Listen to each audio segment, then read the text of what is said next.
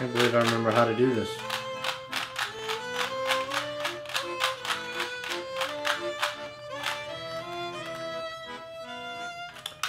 But seriously, today I'm going to show you how to cut videos in Premiere Pro.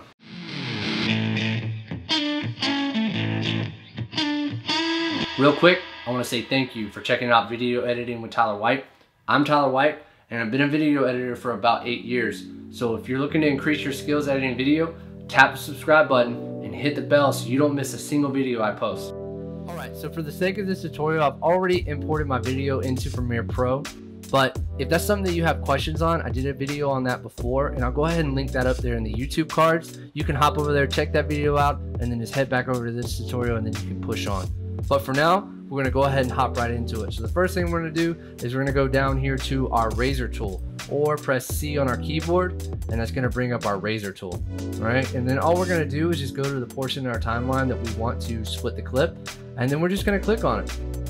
And that's pretty simple. That's gonna split the audio and the video right down the middle. But let's do this. Let's say that we have our audio and video separate, as in maybe this top portion is video and this audio down here is maybe your music. Let's say you wanna be able to split both, but you can't with the razor tool like this, right? So what we're gonna do is we're just gonna hold down Shift, and that'll split it right down the middle. And that works with, say you have additional footage on the top of this. What you can do is just, we drag this up top, make an additional layer, all right? We can press C, hold down Shift, that's gonna split it all the way down the middle through all 3 layers, all right? So let's go ahead and back up real quick, all right? Say we wanna just move our footage this way at the front of our timeline. But as you can see, there's a better way where we can make it pop back over to the front. We have to drag this back over to the front if we do that way.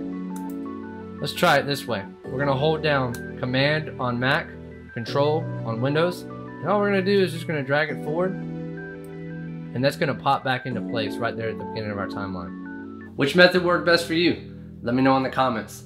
I usually go with keyboard shortcuts, but it's different for everyone. That's gonna do it for today's video. Thank you so much for watching. Hopefully you learned something. And if you have a quick sec, if you could drop a like on the video, because every little bit helps, right? And don't forget to subscribe for more videos like this. Also, if you're looking for specific tutorials, drop them down in the comment section below and I'll definitely check them out. Thank you so much for watching again, and I'll see you in the next video.